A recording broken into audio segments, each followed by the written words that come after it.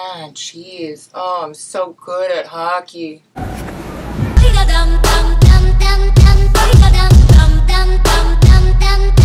Yep, we're doing a Brad the Rat Marchand video. Brad Marchand doesn't give a shit about anybody on his team, has zero respect for any of the officials. Oh, and he also doesn't give a shit about the fans. You add all that up, he doesn't give a shit about anything but himself and whatever it is he's trying to prove. Whatever it is, the only bigger question I have is, why is this guy not ever being disciplined? What is he doing behind the scenes that makes them give him a warning, a talking to? Let me just explain why he doesn't give a shit. The shot that he took last night to the back of the head,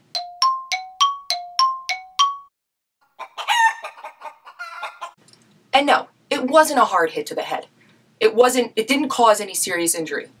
However, with his rap sheet, plus all of the commotion going on and all of the things in the NHL in the last few years about head contact, he could have so easily been tossed for the rest of the series. He's their leading, he led the season in points. He had 100 points this season.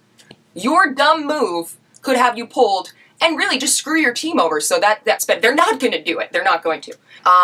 No respect for the officials. Game 1, he pulls another dick move. Stomps on Cam Atkinson's stick. It's overtime. The look on his face, it's OT. I can get away with it. Talk about a slap in the face. He knows that they're not going to do it. He thinks it's cute.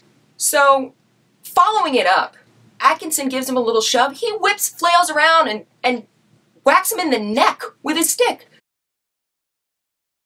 So we've got a punch to the back of the head, and we've got a shot to the neck with your stick after stomping on a stick. This guy doesn't give a shit. Everything is a joke. The guy is the ambassador for the LGBTQ community for the Boston Bruins. The guy is out on the ice last year licking guys' faces and giving them kisses, literally using homophobia as a weapon. And it blows my mind even more because he's married. He's a straight man.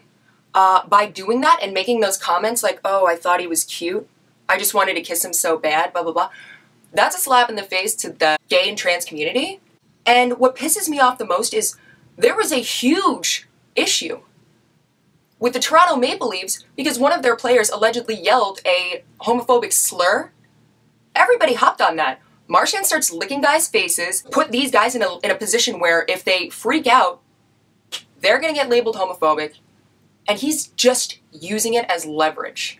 All you can gather from that is he's frustrated, he doesn't know how to control himself, and when little boys don't know how to control themselves, they don't play as well as they can. Yeah, he's a talented hockey player, too bad he can't get a grip. So, the way I see it, the Bruins are going down, and Marchand is going to be one of the weakest links. He's going to be one of the reasons why they don't go further. And like I said before, if I was a Boston fan, I would be embarrassed.